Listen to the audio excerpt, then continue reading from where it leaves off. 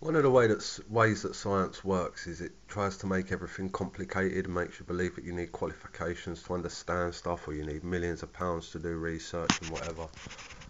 But they make it overcomplicated, so then you can't do anything and you depend on them to tell you, and then you just repeat what you've been told.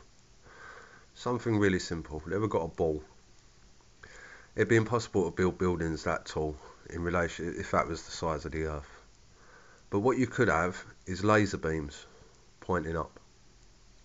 Now the one that's straight in front of you, although it's leaning away from you, it will appear to be straight, like not leaning side to side while you're standing here. And then when you look at that one, it's leaning that way. You look at that one, it's leaning that way. So when something's straight in front of you on the Earth, it'll appear to be straight up, as long as it's pointing straight up in relation to the ground.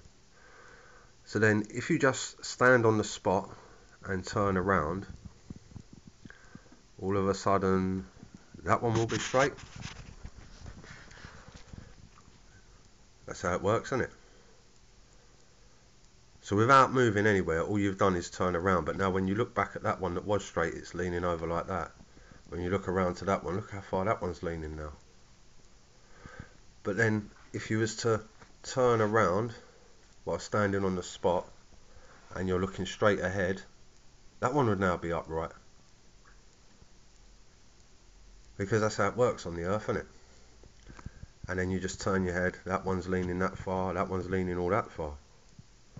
And you turn around so you're standing in the middle again, and now that one's straight, and look, those two are leaning.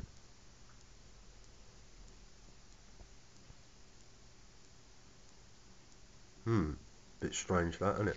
But all you'd have to do to make the entire reality of the Earth change and to stop that from leaning is to just turn around on the spot, and all of a sudden now that becomes upright and that one's leaning.